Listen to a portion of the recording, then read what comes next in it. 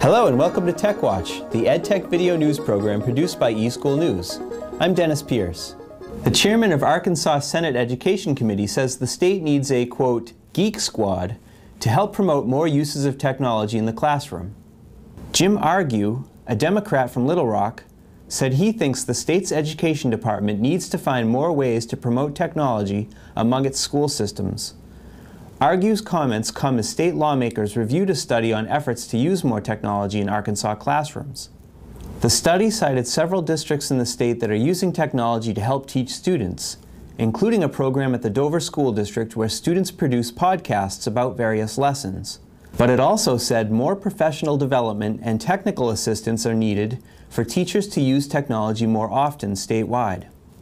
More EdTech news is straight ahead. This is the student who goes to the school that partnered with Dell, who customized a Dell Intelligent Classroom that revolutionized their learning environment, so teachers can focus on what's important to them, their students. Because Dell creates technology solutions with one goal in mind: yours.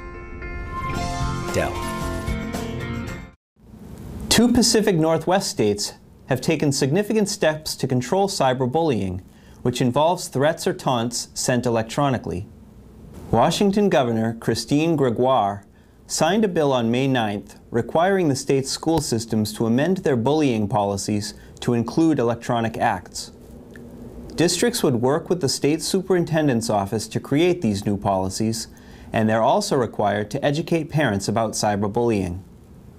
In Oregon, a similar measure sailed through the state house, passing by a vote of 56-0 on May 7th.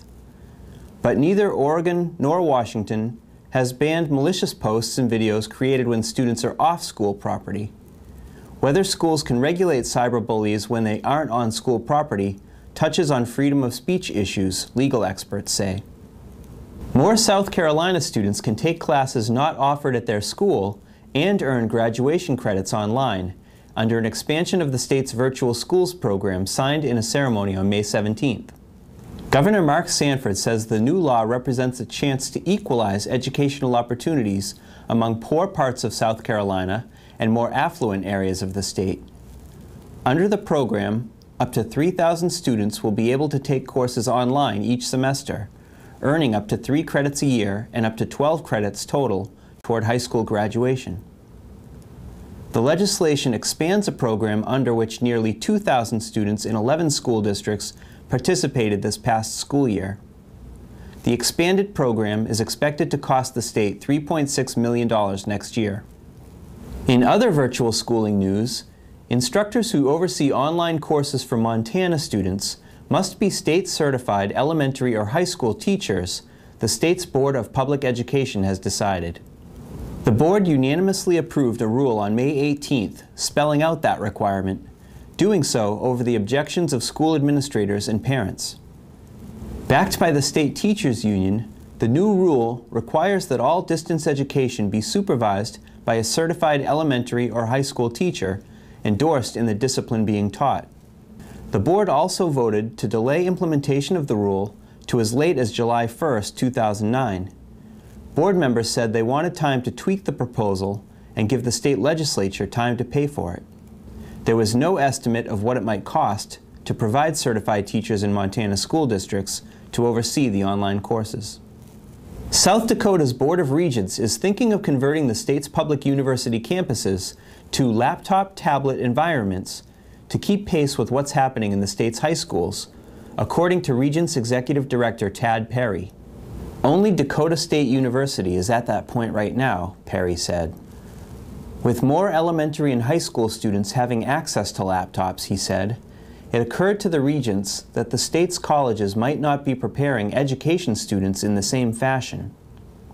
Governor Mike Rounds started a program to provide $1 in state money for every $2 invested by local school districts toward the purchase of laptops for high school students. About 1/4 of the state's school districts and 9,600 students will be part of the laptop program this fall. This is the student who goes to the school that partnered with Dell, who customized a Dell Intelligent Classroom that revolutionized their learning environment, so teachers can focus on what's important to them, their students. Because Dell creates technology solutions with one goal in mind: yours. Dell.